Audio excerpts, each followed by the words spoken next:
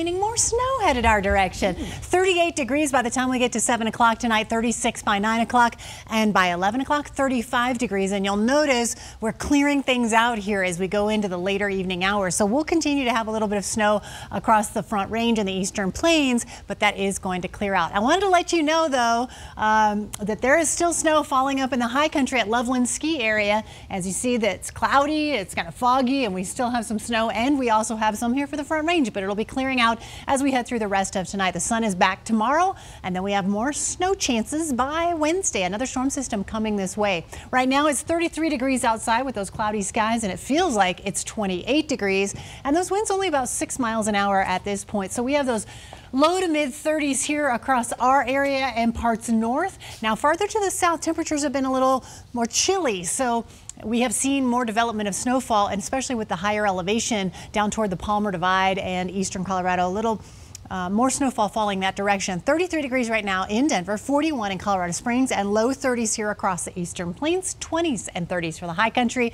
Winter weather advisory tonight here for our northern mountains for another couple of inches of snow. That's going to expire later on this evening. But at this point, we have rain and snow here for the Denver area and parts east. Now we're starting to see the changeover from some very heavy rain near Brighton and out toward the airport, and then changing over to snowfall out there. So some heavy banding of snow up that direction in places. Now farther to the south, same kind of thing down toward Castle Rock, Palmer Divide, but not a whole lot happening here around Denver. But as you go up into the foothills, some light snow there.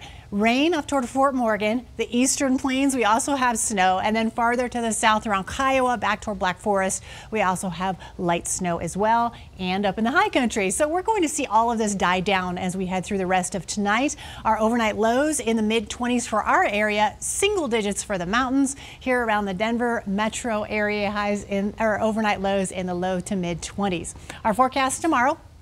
Lots of sunshine, temperatures going back up into the 40s, almost 50 degrees tomorrow afternoon with sunny skies. So it'll be a very different day tomorrow than it was today. Afternoon highs on the mild side here for our area, 50s farther to the south. We'll have those 40s and 50s here around Denver as well. Our future cast as we go into Wednesday, bringing in some snowfall here for the Front Range and parts south. So we are going to be seeing a little bit of snow Wednesday night here for the Denver area. 7-day forecast keeping us in the 40s on Wednesday, and then on Thursday 49 degrees, and on the 7-day forecast, look at that, mid to upper 60s over the weekend with sunny skies. And we'll be right back.